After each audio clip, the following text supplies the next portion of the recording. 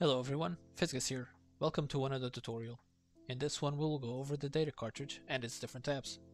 This tutorial is not intended to be an extensive explanation about the data cartridge and its associated systems, but I believe that if you follow this tutorial, you'll be able to use the data cartridge effectively.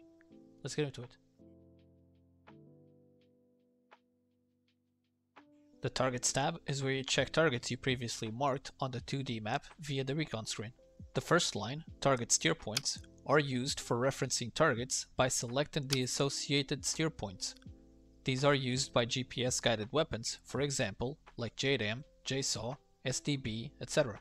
The second line, Weapon Targets, is used by weapons onto which a coordinate has to be inputted prior to the flight, for example, spice weapons. The EWS tab is where you configure the amount and type of countermeasure that will be released when a specific program is activated. This drop-down menu selects the program. This one selects the type of countermeasure. Below, you can define the burst interval and quantity, the sequence interval and quantity. To the right of that, you can select if you want to receive a warning if the countermeasures are running low, as well as if you want to receive an audio notification, chaff flare, when the program is activated, etc. I will cover this page more extensively in a future video dedicated to countermeasures. On the MFD tab, you can select which pages you want on each MFD for any of the master modes in the aircraft. Select the master mode on this drop-down menu. To the right of that, select the MFD you want to configure. Toggle if bullseye position is displayed, then select the primary, secondary, and tertiary pages that should be on the MFD by default. On current, choose which of the pages you configured above should be the selected page by default.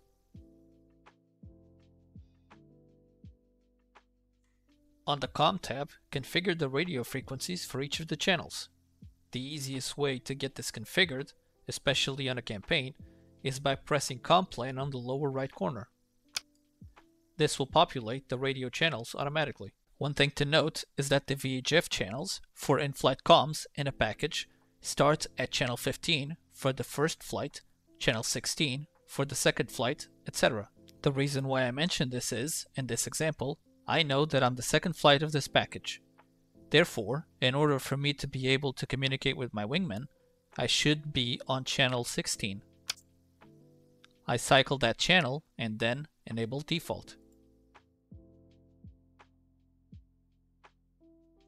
On the IFF tab, you can configure the IFF information for the flight.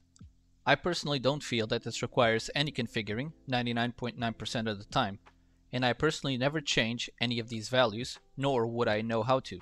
Unless you're flying some extremely advanced missions in multiplayer, changing anything on this tab is pointless. Simply press on IFF plan on the lower right corner to get this auto-populated. On the Link 16 tab, you can configure the data link information for your mission. You should start by pressing Link 16 plan on the lower right corner. This will auto-populate the tab. For the majority of times, this should be sufficient. Link 16 is a complex topic that requires its own dedicated video, which I might make in the future. In the meantime, I will leave a link to a tutorial about Link 16 by Aviation Plus in the description. I highly recommend that you go watch that video. On the Harm tab, you can configure the settings for harm missiles if you're carrying them. On the different tables, you can enter the different ALEC codes for the different threat systems you want preloaded on your aircraft. You can find a table with all these codes in the BMS manual, page 469. On the right, you can configure the preset delivery modes, harm miss sensor, or position. Underneath, when the delivery mode is position, you can select the submode, pre-briefed, equation of motion, or range unknown. Below that, you can select the default tertiary table that will be loaded on the missile at launch. I covered all these modes and submodes in my harm tutorials, so if you didn't watch them yet, I suggest you do so.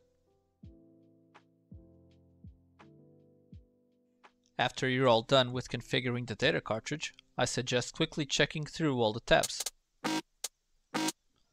Quickly make sure that the information on them is correct, and then, if it is, press on Save on the lower right corner.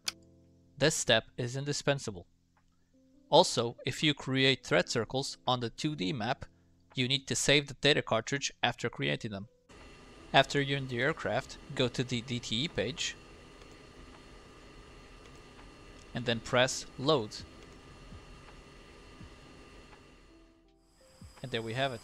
The data cartridge is an essential tool for operating the F-16. If a data cartridge is not saved for the mission, operating the aircraft systems will become significantly harder during the mission, forcing you to enter a tremendous amount of data manually.